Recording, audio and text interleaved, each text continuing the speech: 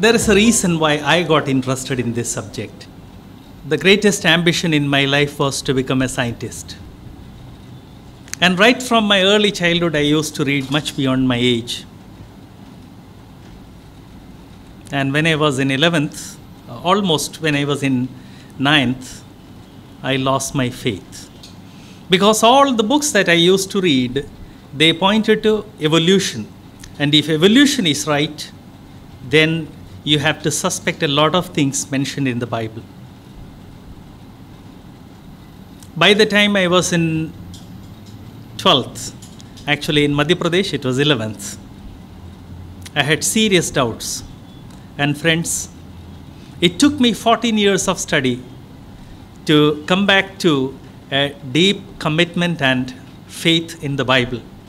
Therefore, if there is anyone this evening who has ever had questions about Bible and science, don't think that you are alone.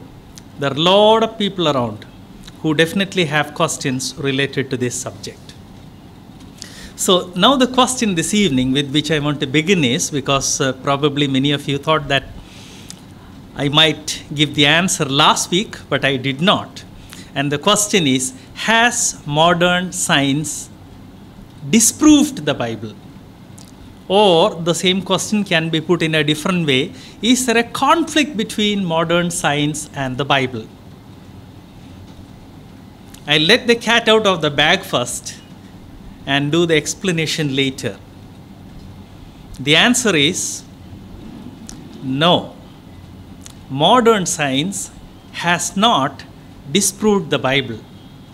Modern science has not challenged the Bible. There is no conflict between modern science and the Bible. In fact, modern science, especially in the second half of the 20th century, turned out to be the best friend which Bible could have. Or you may say, that's amazing. Yes, it is amazing. More so because in the 19th century, when it was time for the rationalists and anti-Christian elements to rule the world of thought, the world of philosophy, the world of theology, they had very firmly declared that another century of progress and Bible would be wiped out from the scene. In the light of that, it is amazing, it is wonderful that the last half of the 20th century not only proved them wrong, but also brought forth a lot of extra support in favor of Bible. You may say, that's wonderful, but can you throw a little light on that? Because we hear here and there that such and such proof or such and such discovery from the world of science has disproved the Bible. Yes, I too hear. Perhaps I hear more than you, because by virtue of my ministry is to help young people. I read all kinds of rationalistic magazines, everything. In fact, last week I told you, it is Joseph Edamarg, a man, an atheist, who actually was my first motivation to learn Malayalam. I've been reading almost all his books. It's a struggle for me to read and grasp it in Malayalam, but I read all his books. So compared to you, perhaps I hear it 10 times every week that perhaps this discovery is against the Bible, that discovery or this proof is against the Bible. So when I say that, no, that's not right, you may immediately ask, then why do people say? And that's where I want to begin this evening, because once you get an answer to that question, it becomes easier for me to communicate with you, and it also becomes easier for you to grasp the basic issues.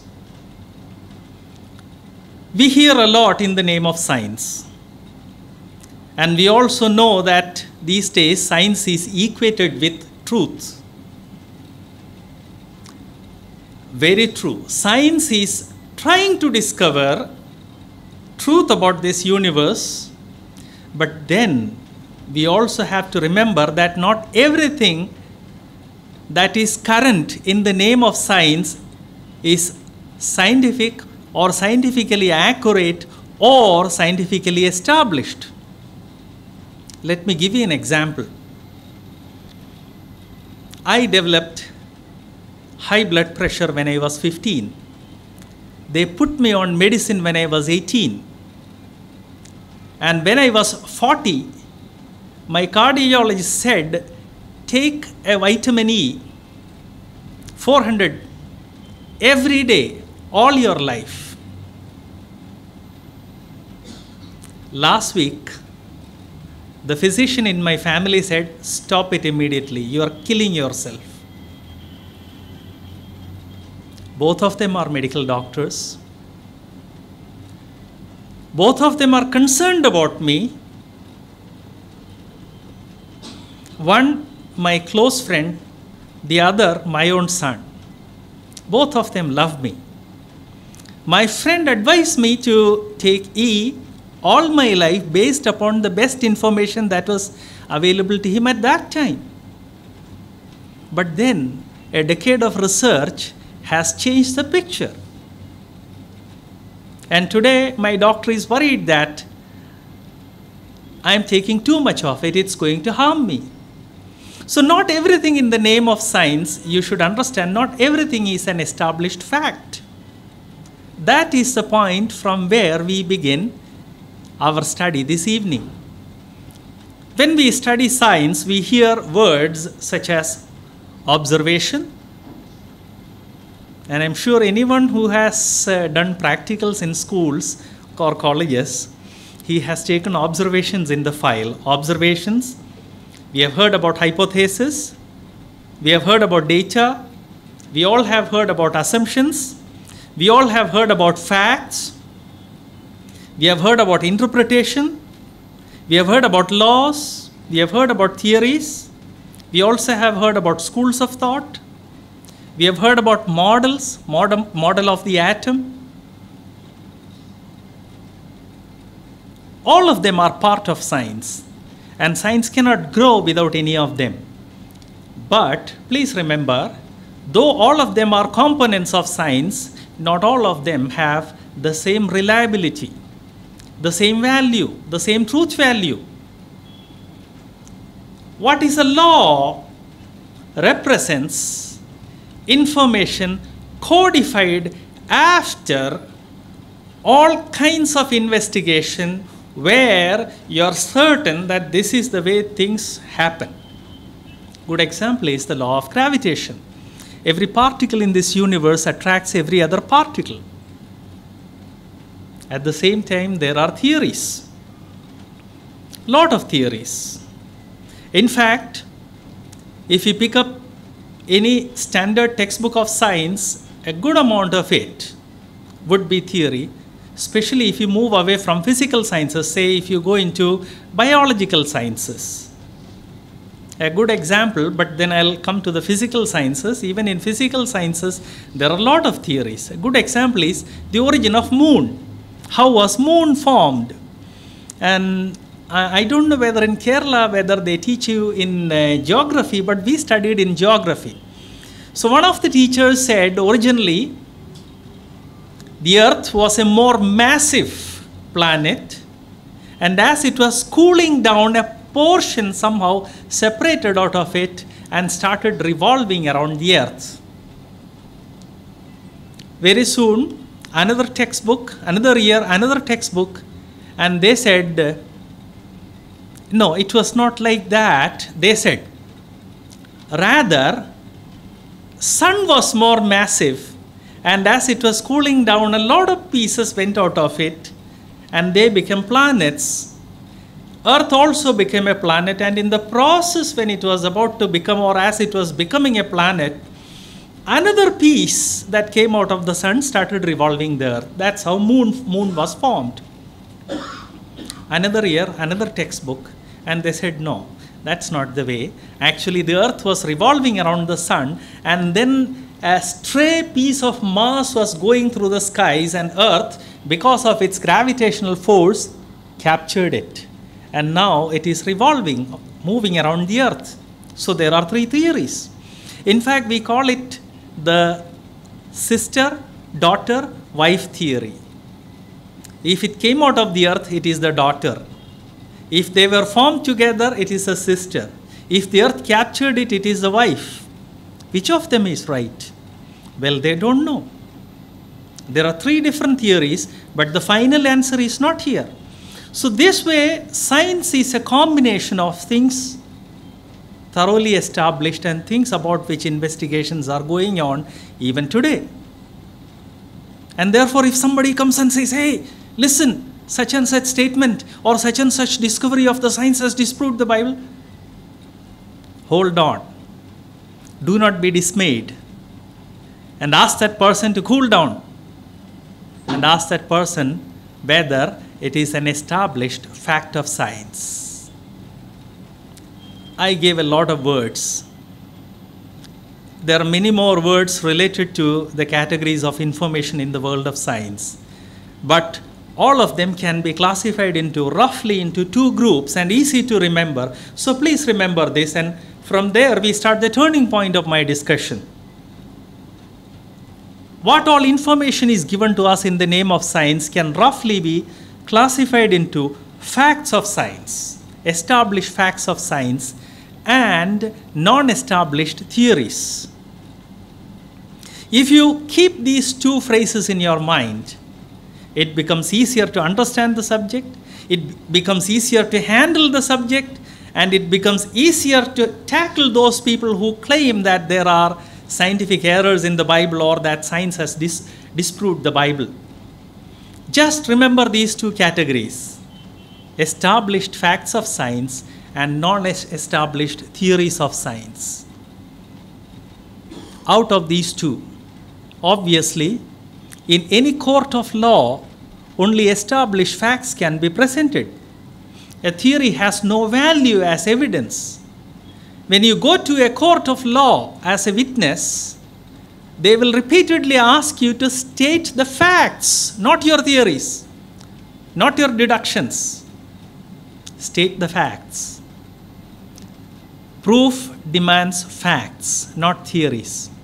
So when we examine Bible in the light of science, or when we discuss the question of Bible and science, we must remember that only established facts of science can be used to question the Bible or examine the Bible.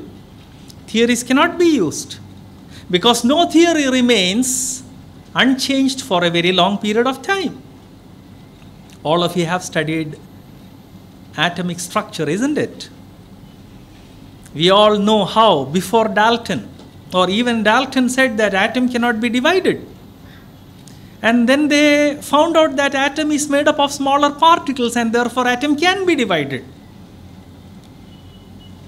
Then they said, okay, atom is made up of protons and neutrons and electrons, but they cannot be divided.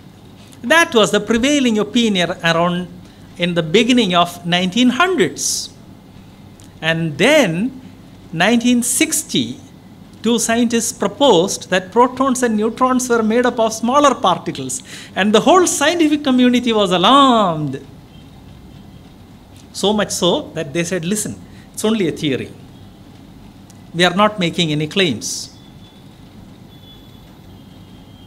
What about the situation today? Today, the scientific community believes that protons, neutrons, and that kind of particles are made up of subparticles known as quarks. Last week I told you my research was on quarks. And finally, those who proposed quarks, they said, that's it. We have arrived at the final building block of matter. And as we were doing research, somebody proposed that quarks are made of subparticles known as preons. For last 400 years, they thought, this is the last, this is the end, this is the final. But every time they think it is final, they are discovering further substructures. So there are areas in science which represent only what we know thus far. But if you ask for whether that is final, there are many areas where they would have to say, we don't know. When I worked on quarks, when I started working on quarks, I thought that was the final. One day my professor said, Johnson, we are in trouble because now they think quarks are not final. Probably my children or grandchildren will work on prions. Do you think that would be the final? No, nobody knows. So when we examine the Word of God, we have to use only that information about which we know for sure. And when we do that, or when anybody else does that, whether he is a Christian, non-Christian, whether a believer in God, non-believer in God, whether he is an aggressive atheist, he will discover some to great joy, some to great surprise, and some to great distress that no established fact of science has contradicted the Bible. Please listen to me. This statement is worth a lot. No established fact of science has disproved or questioned any statement of Bible, and no statement of Bible has questioned, or no statement of Bible has come in conflict with any established fact of science. Oh, you may say, but listen, they say the earth, the universe was formed by a big bang, and the Bible says God created it. Listen, often we become emotional when we hear about something, and we come to conclusions emotionally without pausing to think. Bible says that God created the universe in the beginning of whatever it was, in the beginning of time. Was it a big bang? Was it something else? The Word of God doesn't say. And therefore, if the Big Bang theory is established to be a fact, there is no conflict. A conflict would come only when science discovers that the universe has a beginning, and if the Word of God says that it has no beginning, that's a conflict. But Genesis says that the universe has a beginning. That is that is what the Big Bang theory also says. Genesis doesn't say about the way God created. Big Bang is trying to understand the way the universe came into existence. There is no conflict. And on top of that, the Big Bang theory is only a theory. It is not an established fact of cosmology or cosmogony. Oh, you may say, what are you saying? Isn't that some kind of a stupid statement? No, not at all. Not at all. Though Big Bang became very popular in the 1960s, the scientific community started questioning Big Bang by 70s. And by 80s and 90s, there were a large number of scientists who dissented against this theory. And today there is a substantial number of scientists who dissent against Big Bang. And they say, no, Big Bang is not the real picture. It is not an established fact. It is only a theory, and perhaps our theory is better than that. There are a number of scientific journals and scientific papers devoted to that. So please understand, if we are talking about Bible and science, if you are talking only about facts of science, if you are talking only about established facts of science, then no established fact of science has ever questioned the Bible. And no statement of Bible has ever questioned an established fact of science. In fact, there are several thousand statements in the Bible which have some bearing or other on some area or other of sciences. Now, when I say science, I must hasten to add that science itself is a whole spectrum. On one spectrum are the exact sciences, such as the physical sciences. And on the other spectrum are the most non-exact sciences, such as the social sciences, which are still in a very primitive stage, very, very primitive stage. In physics, in some areas, things are so accurate that based upon the theory, you can create something and it gives you a result. No experimental verification is needed. The theory is so accurate. It has reached such an accurate stage that from there you can get the results. And the best example would be some of the nuclear explosions that our neighbors conducted. Based upon theory, they fabricated devices, and the first attempt they were successful.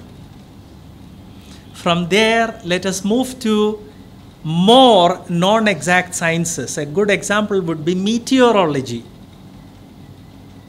Know about the climate tomorrow. So the man who is an expert in climate runs the program on a supercomputer and says there is a possibility of heavy rain tomorrow. So you cancel the trip. And you find that it's strong sun. So then he says that we are sure that the day after tomorrow it's going to be totally dry. So you do not even take your umbrella and all the electronic gadgets are with you, and suddenly the whole sky pours on your head. Is it trying to fool you? Are the people who forecast the climate trying to fool you? Not at all. The problem is that branch of science is still very approximate. They are not able to predict things in an exact manner. From there we go to the other end of the spectrum, and that is the social sciences, where predictions are much more difficult. So when I say science, please remember I am talking about the whole spectrum, but most of my discussion this evening would be related to the more exact sciences. When we come to the more exact sciences, we find that the Word of God makes a number of statements which have some bearing or other on the more exact sciences, such as physics or astronomy or astrogony, that is the birth of the universe. Lots of statements. Let me pick some of those statements and let us see whether the Word of God gives us the information accurately or whether the Word of God makes a mistake. The first verse in Bible is known to all of you. In the beginning, God created the heavens and the earth, which emphatically says that the universe had an origin, a finite origin. The universe is not infinite. A lot of people used to laugh at that statement, especially in the 19th century, because in 19th century, the scientific establishment was of the opinion that the universe is infinite. In fact, that idea continued up to the 1950s. They all thought that the universe was infinite in age. It had no beginning. And they used to say, look, Bible says that the universe had a beginning, but scientific knowledge says that the universe had no beginning. But then, starting from 1950 onwards, the scientific community had to change its opinion, its understanding. A clearer understanding of the second law of thermodynamics and many other laws of physics made it clear that the universe has a finite age. It is not infinite. The universe had a beginning. That is exactly what Genesis 1 says, that the universe had a beginning. So when the Word of God makes a statement related to the world of science, please remember, it does not come in conflict with any established fact of science. In fact, a lot of statements in the Word of God not only contain scientific information, they also anticipate science. They give us information, scientific information, hundreds or thousands of years before the scientific community could discover them. I'll mention some of them. Genesis chapter 1 verse 4, second half says, and God divided the light from the darkness. And God called the light day, and darkness he called night.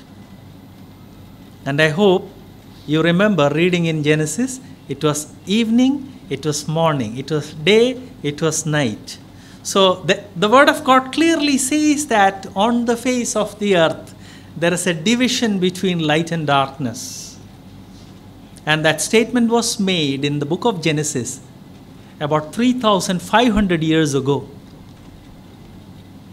It was verified only in the 1950s when man sent artificial satellites, or when man sent rockets into satellites, and from the atmosphere, from space, the correct word would be from space, 300 to 400 kilometers above the earth, they started photographing the earth, and it became clear for the first time that there is a clear-cut division between light and darkness on the globe, and that there is a clear dividing mark between light and darkness which continually advances in keeping with the rotation of the earth. That's exactly what the Word of God says.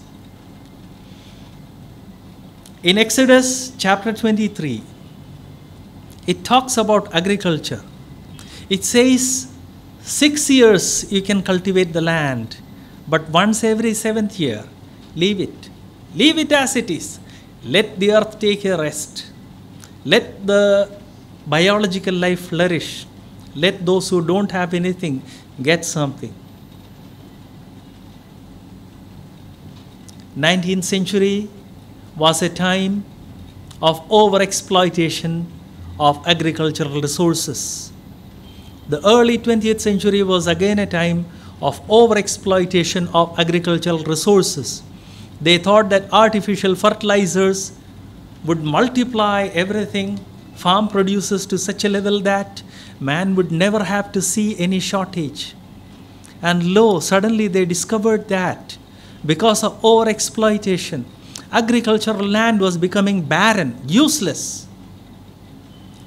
You could pour in chemicals to make it fertile, but once it became barren, no amount of additional chemicals could return the fertility of the land.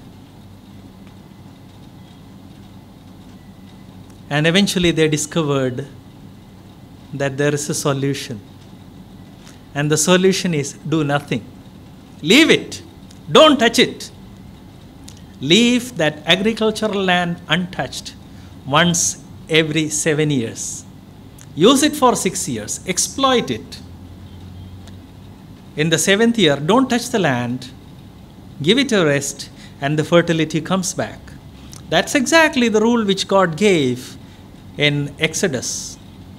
In fact, a large number of statements related to the world of science are found in the first 5 books of the Bible. And all of them were produced, all of them were written by Moses 3,500 years from today. There is another book which contains a large number of statements related to the science, to the world of science. And that was written hundreds of years before the time of Moses. The book of Job. And the book of Job contains a large number of statements related to the world of science. So if we look at these 6 books, which contain a large number of statements related to the world of science, we would be surprised. Let me give you some more statements. Today, all of you know about the need for hygiene. In fact, the people of Kerala, they are over clean.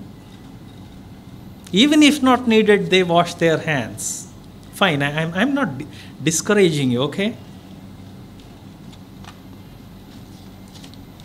There is even a statement that cleanliness is next to godliness.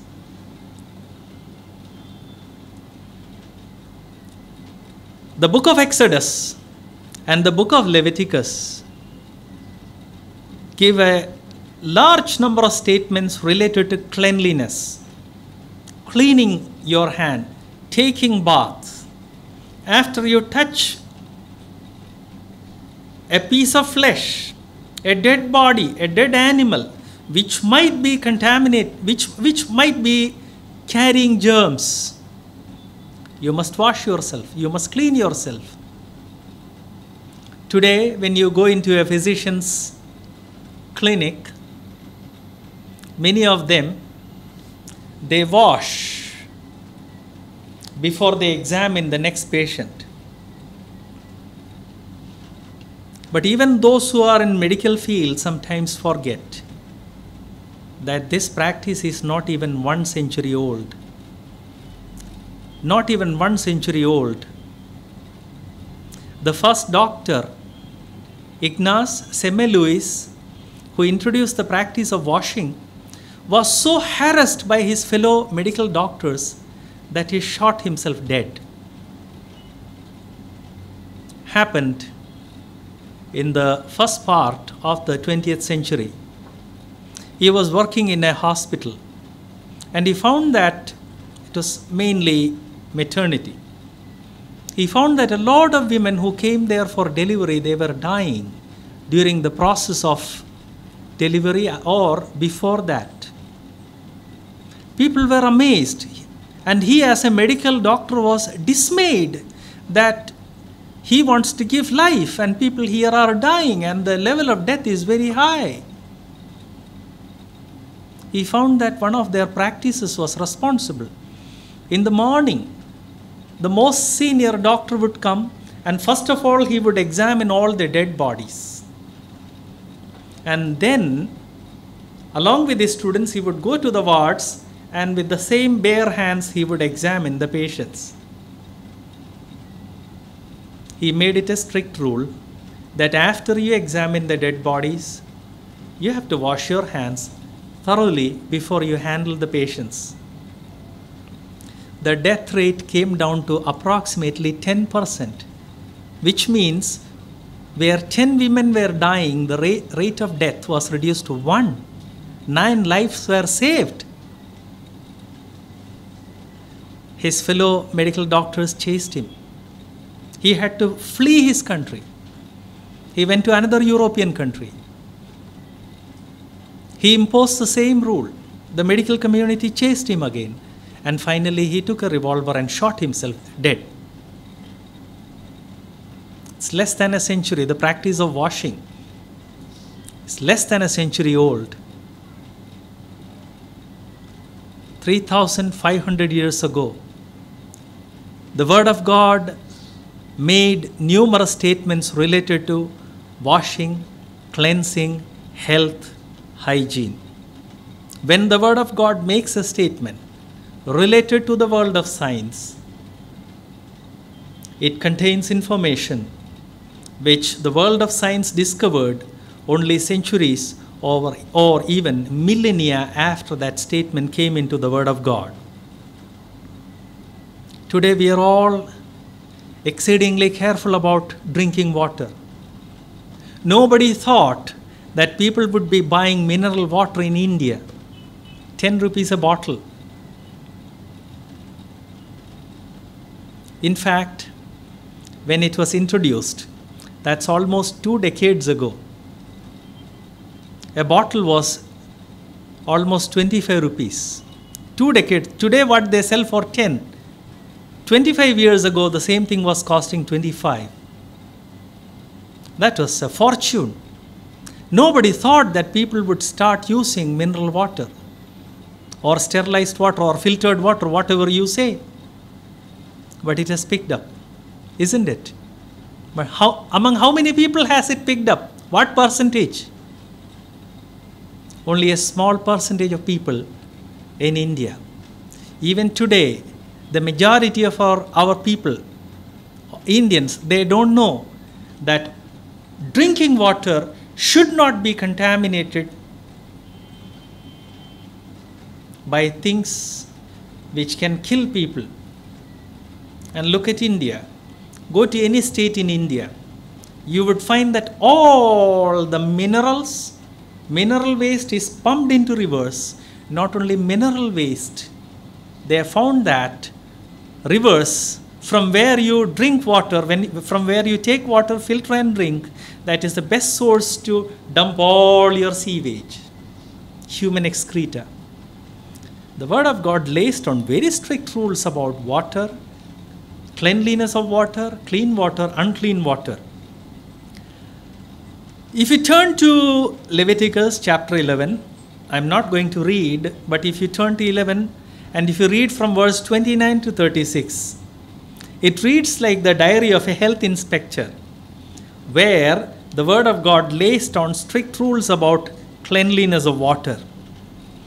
In the same way, if you go to the beginning of the same chapter, Leviticus chapter 11 verses 1 to 3, or if you go to the fifth book in the Bible, which is Deuteronomy chapter 14, you would find many statements where meat which is fit for consumption and which is not fit for consumption are differentiated from each other.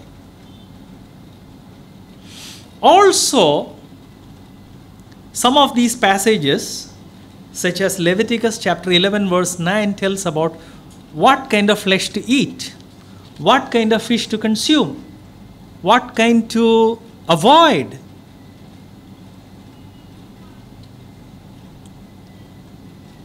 In 20th century, it became clear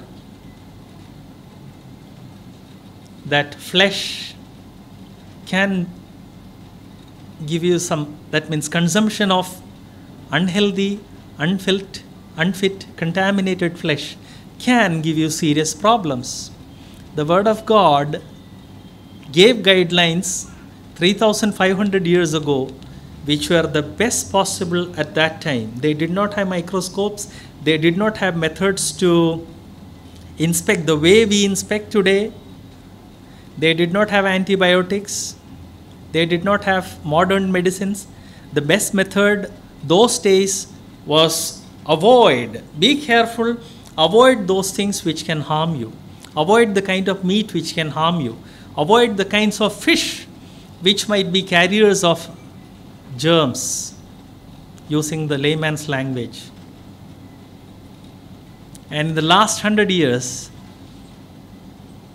people who have been studying science and people who have been studying Bible, they have been amazed at the sanity, at the accuracy, and at the usefulness of these guidelines, which read like modern scientific information put into the layman's language 3,500 years ago. Some of you listening to me, I'm sure, remember when man landed on the moon early 1970s. Once they came back, they were not allowed to come out. They were quarantined. They were kept totally isolated and they were observed, so that if there is any kind of biological organism on the moon which has infected them, that infection should not spread among people here on the earth. And therefore, they were kept isolated and they were under observation. That, what they did as part of quarantine, has become an essential part of medical practice in the modern times. The Word of God had very strict rules about quarantine, about separation. Skin diseases at the time of Moses were common. They did not have access to modern medicine. And the best method was separate the person from others. There were many other kinds of problems, usually lumped together in the Bible under the name of leprosy. And those people were supposed to be isolated from people. They were supposed to be kept under observation for a certain period of time. And based upon certain guidelines, they were either to be allowed to go back and mingle with people, or they were to be separated. In extreme cases, they were supposed to go and inhabit a desolate area outside the township. At that time, that definitely was the best possible medical practice. Surprisingly, in the 21st century, many of the educated people do not follow these observations or common sense rules. I am not talking about Kerala, but if you are somewhere in north, especially if you are in the Hindi belt, if a child develops chicken pox, the first thing the mother does is induce the child to go to school. Even if the child is sick and even if he or she doesn't want to go, somehow the mother persuades the child to go to school. Do you know why? She ought to know that this child can spread chicken pox to others. No, she doesn't know. In the 21st century, many of them believe that if somehow this child is able to pass it on to the next child, our child would be healed. And therefore, in schools, it is quite common to see children with chicken pox sitting in the classroom. There are very few teachers who send these children home. Compared to this ignorance of the educated people in the 21st century, statements in the Bible about separating these people who could communicate their disease or who could spread the germs to others makes for amazing scientific reading. There are a lot of other things like that related to the medical sciences. For example, if a person has a running issue from the body, those days they had no method to scientifically study these things. They had no classification system. They did not have access to modern medication. And therefore, the instruction which the Word of God gave was the best scientific or best medical information or the best medical protocol for those times. There is a very interesting statement found in Leviticus chapter 17, and I'll pause for a few minutes to discuss that.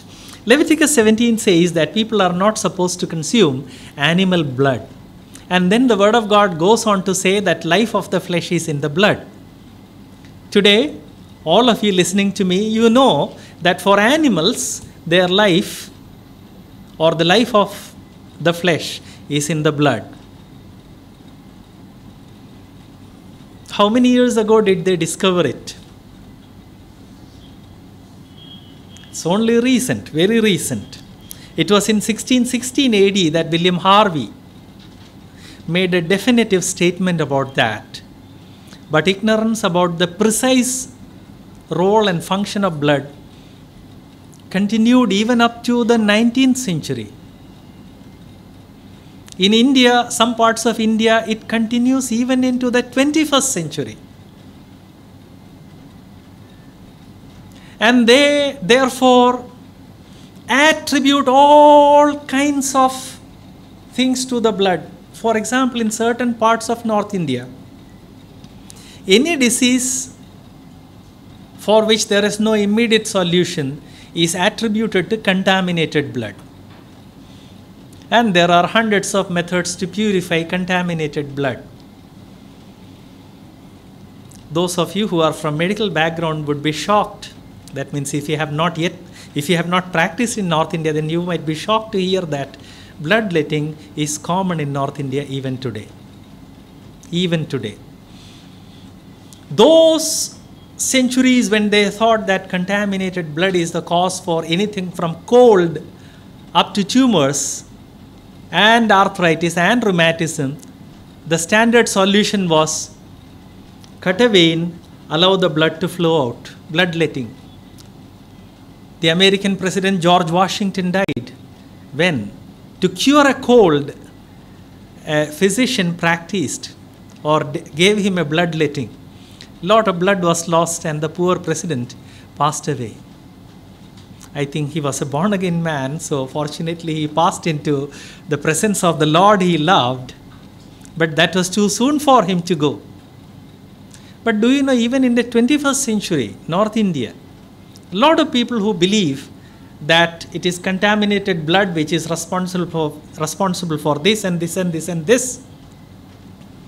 It was about 20 years ago when a man came to our house and he was like a hawker. He was saying, do you have back pain? Do you have this pain? Do you have that pain? Do you have this? Do you have skin problem? I'll cure you. So out of curiosity, I asked him how he would cure. So he said, sir, I have a very special method, and do you have any problem? So I definitely had a vague problem somewhere in my wrist. So I said, I have a vague problem in my wrist. So he came in and he took my wrist and he held my wrist like this. And he pressed and said, do you have pain? Ah, I said, I have pain. If you know how to apply your nail at what spot on the body,